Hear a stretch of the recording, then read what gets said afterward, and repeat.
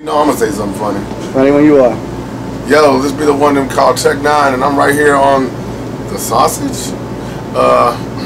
You really don't want those when you're having a party, you know what I'm saying? But in this case, it's 100 Tech9 on the sausage. But I don't really be on the sausage, but this is just the name of the thing.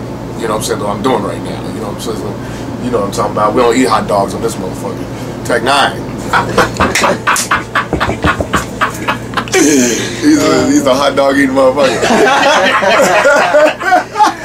Tech9. No, they just called the sausage, nigga. Whatever's covered, man. I'm gonna tell you how you eat some sausages, nigga. Look, bought all these. Look at this shit, man. Look at all this shit. Look at all this shit, man. What is that? Sausages, nigga. The sausage. What kind of sausage is it, though? Sun-dried tomato sausage. What kind of these? What kind of turkey sausage right here? I ain't even never heard of no turkey sausage. That's that exclusive shit. There it is. Word. And it's probably more in the freezer and shit. So the questions are in here, huh? Yep. Yeah. So I'm supposed to open it and damn, this is sausage for real, nigga. It's a hot dog. Oh, so I just put it off like that? Yep. Yeah. Okay. Did you? I smell them. Yeah, they ain't even cooked. Let me see, what number is it? Number 14. Oh my God, I got it. The greatest piece of advice I've ever received was from Quincy Jones. He said, Tech, rap what you know, and people will forever feel you. And I started writing my life. Next thing you know, I had fans, and I'm still gaining them from day to day, and it's growing like crazy, man. That's a good question. Yeah. Go ahead and grab the next one. Grab the next sausage. Number 11.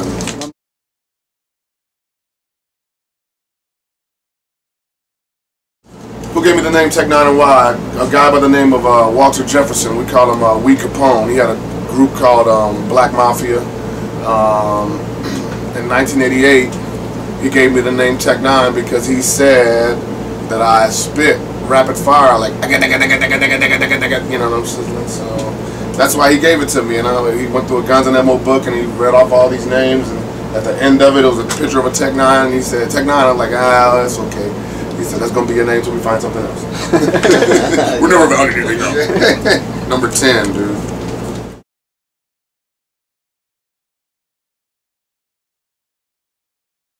Damn.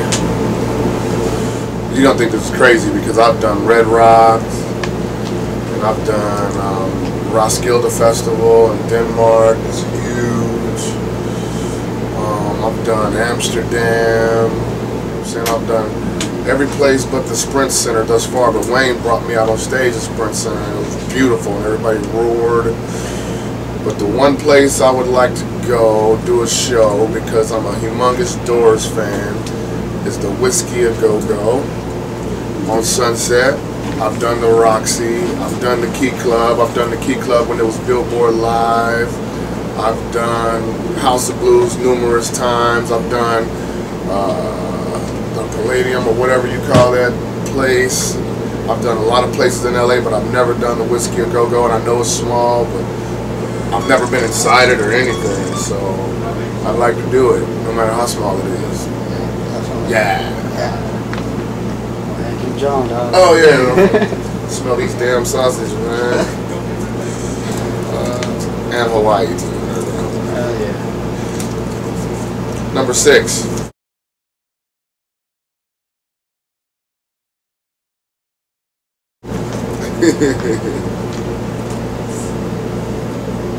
I'd kick it with this cat. You know what I'm saying? I used to get high as hell back in the day, man. I almost died. I did 15 pills in one night. I'm not proud of it. Wrote a song about it, like the Here Go. No, I'm joking, but he inspired me to do strange music, to do my label.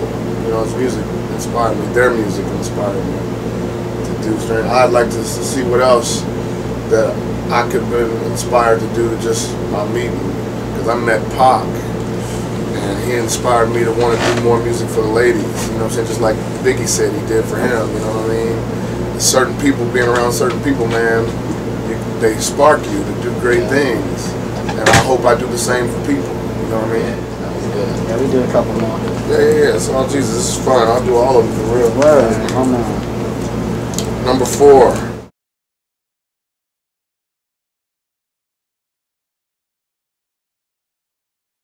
I want them to be whatever they want to be. Rainbow wants to do something in music. She's my youngest. She's 13. Dantes is 17. Aaliyah is 17. They're going on 18 this year.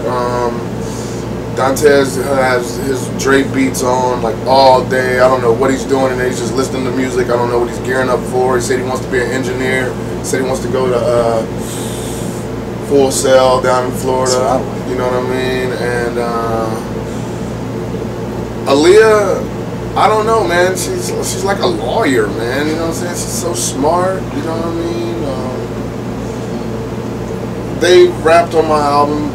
My youngest, Rain, she says she wants her 16 bars now that Aaliyah had hers on the Rain, you know. So I might go ahead and give Rainbow her bars and see how she does.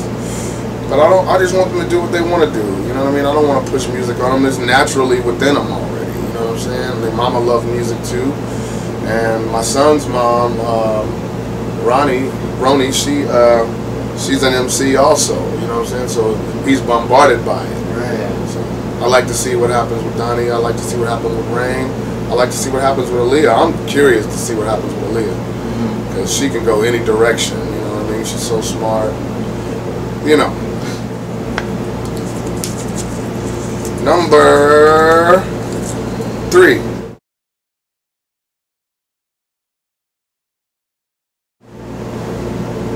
Chris Calico is an eager guy.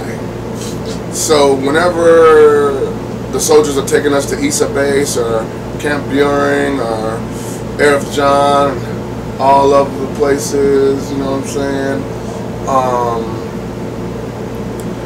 They want us to like get up on the Patriot missiles and everything, take pictures and stuff.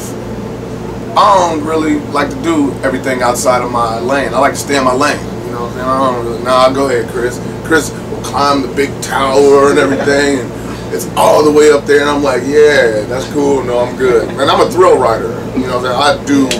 I've bungee jumped. I'm a coaster enthusiast. All that, man. You know what I'm saying? But certain things I just don't want to touch. I don't want to climb a big ass tower that you can see all the way across to the other enemy side, and you know, so I don't care, you know what I'm saying? So when we were in Kuwait, our first day in Kuwait, you know what I'm saying, we did the first days in Bahrain, and we did the shows there, and it was wonderful. Bahrain is more like party town, you know, you can drink and everything. In Kuwait, totally dry, cool, you know what I'm saying, can't take no cabo wabo with you, but it's cool, you know what I'm saying? So it's like,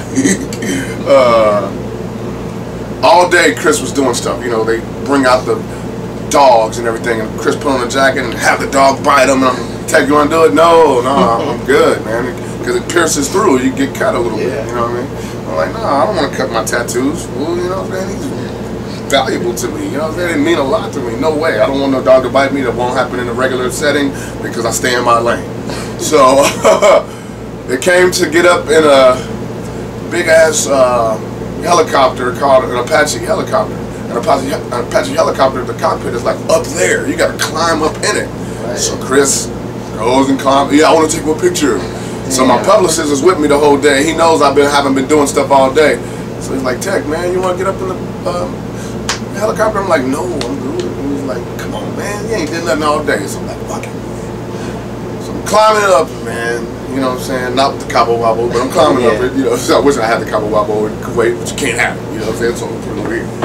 Make it more believable, you know what I'm saying? So I'm climbing up and I miss one of the handles and I fall, try to catch myself, and I fall all the way back down and hit the side of my ribs on the side of the edge of the big helicopter, and I catch myself, but I didn't know I cracked my 8th and 9th rib, man. So on the show that night, like right when I did it, I'm like, see, I told these motherfuckers to stay in my lane. I done broke my damn ribs in Kuwait. I'm in pain the whole time doing it. They took me to the TMC, the Troop Medical Center. They said the 8th and 9th rib was cracked. Do you want to cancel the show? I'm like, no, I'm going to do the show, all 4 of the remaining shows, you know.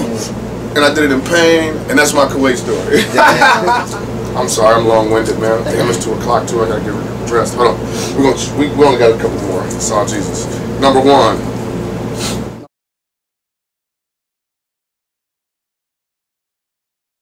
Face paint, I became what I feared as a child, the clown, you know, since I always feared the clowns when I go to the Ringling Brothers, Barnum and Bailey Circus and Ararat Shrine Circus. I was always afraid because you never knew what the clown was actually thinking because the smile is painted on, and I was a kid, but I was always thinking deeper, like what's behind that smile, you know? Why does he wear gloves? What are he protecting? What he's gonna do with his hands? You know what I'm saying? That he can't get his fingerprints. You know what I'm saying? Like what the? And it was the whole mystique behind the clown. You never knew. It was mysterious. Like, who is this person for real? My clown that I became happened to bring what's inside out of me because I'm actually a shy person. So the clown, me putting on that mask, I didn't know back in the day that it was shielding me from the shyness, you know what I'm saying? And bringing what's down in there, all that raunchy shit that I say that I wouldn't say regularly in plain face. I don't know, man. I just became that mystery. Like, what the fuck is that? He's black and he got what's going on with him? And make you ask a question, then it make you listen. That was my idea.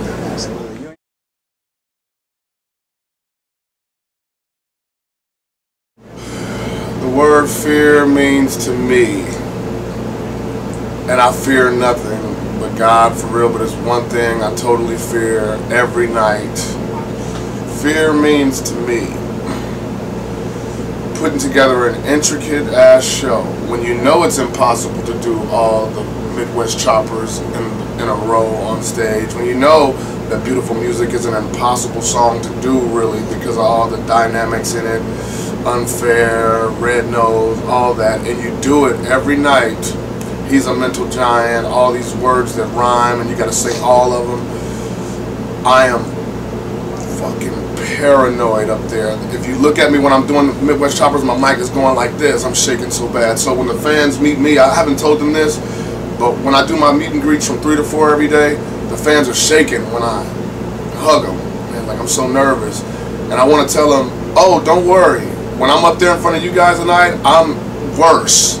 So I exchange it back because I want it to be so perfect that I'm so paranoid that I might drop a word. And you cannot drop a word on Midwest Choppers because it will mess up the whole line. And you have to just stop and try to regain because we don't have the lyrics on the track, so just the overdub. So anything. A guy jumped on the stage like a couple of weeks ago and was coming toward me while I was doing it and threw me off. And my security pushed him off and he went head forward into the crowd, boom, and threw me off, and I just stopped. I'm like, what the fuck you doing running up on my show? And fucking my lyrics up. And I just put the mic down, I looked at the crowd, it was a sold out crowd, I'm like, this motherfucker, you know what I'm saying? And it's the worst feeling in the world, man. I have to have all concentration. So actually what fear means to me is fucking up on that stage when I am technician number 1 and I'm supposed to be the perfect dude on the mic. And so far, besides that, it's been a flawless victory. You know what I'm saying? Strange music, baby! That's what they say. Tell those who naysay.